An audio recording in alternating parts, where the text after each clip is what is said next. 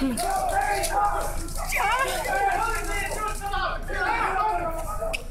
Sometimes it seems like the police around the world never learn. If you're going to beat somebody in public, someone's going to record it on their mobile phone.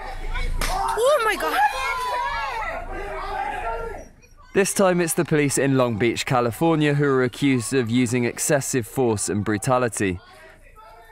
The 4 officers surrounded 46-year-old Porfirio Santos-Lopez while he was on the floor. They hit him several times with a baton and eventually get him with a stun gun as well. They keep tasing him. They keep on tasing him, dude. Oh my God. Hell no. Somebody better have this shit on tape. Oh my God, oh my God. Watch out, watch out.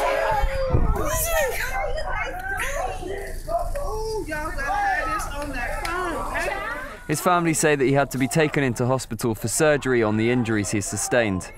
Police, on the other hand, say they have CCTV from a nearby shop of Santos-Lopez punching an unidentified man, and that he was violent and out of control when they arrested him. Hell no. Hell no. They can't roll over. Just let him go. Ven, ven, ven, ven, ven, agárrala. They also say he seemed irrational and combative and that he kicked out at the officers. But does that justify repeatedly striking him with batons and tasing him? The police say the case is under investigation.